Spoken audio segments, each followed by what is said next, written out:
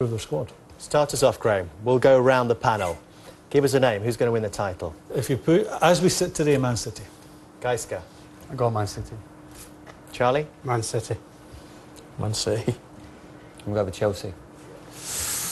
But I don't think... I do honestly think it's ridiculous to say now because so much is going to change. Yeah. There's going to be a huge domino effect when Bale goes to... All eyes on the screens. The comedy one first. Go on. Seriously? Well, Tottenham are not going to finish 8th, that's for sure. Well, this is based on now knowing that there's a chance that Bale might Swansea go or Tottenham. not, depending. What? This was 2 days ago. I mean, my biggest question there would be Newcastle out of the whole. That would And Liverpool I'd struggle 4th. to see them finishing Listen, 7th. I could do what you lot have done and just, you know, if it was that predictable, And then it'd Everton be... 16th, they can't have that. You can't go from 6th to 16th in one year. Yeah, well, you can't go 11 points clear at the top of the league and finish 3rd, apparently. Yeah, we'll see who's laughing. We will see who's laughing. Surely mine's going to look good against that last one. Right, That so looks you, good, this is interesting, though, that you've both gone for Chelsea to be champions so far. I'm assuming that Chelsea are going to buy a striker. If they don't, then I'm going to flip the first and second. But I'm assuming Chelsea will buy a striker. What, you think Man United can win the league? Seriously? Yeah. Oh, right, fair enough. OK, let's have a look at the bottom. Who do you think is going to... You are banned from BT Sport for the rest of all time. There's no way. They both are. Why on earth would Norwich be finishing in 18th place? Oh, And you think Stoke 11th? So doing better than last year without you there? Yeah, better. Yeah, exactly. I didn't have much influence last year. No, I think they've got some better players than they get credit for. I think they could have a decent season. OK, let's have a look who's up next. Owen, also gone for Chelsea as champions.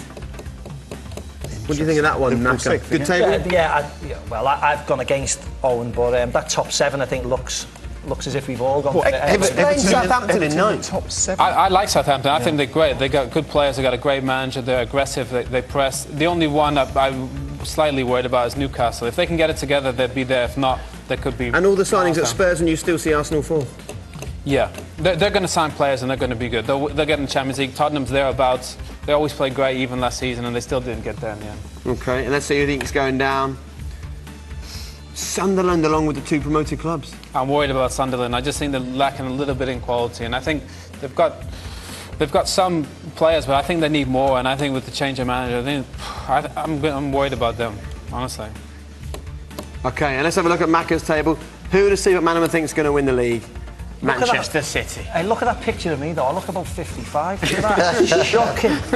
Yeah, I've gone for Manchester City, but we've picked now, and Manchester City have invested heavily, so that's why I've gone for them as champions. I put Liverpool in.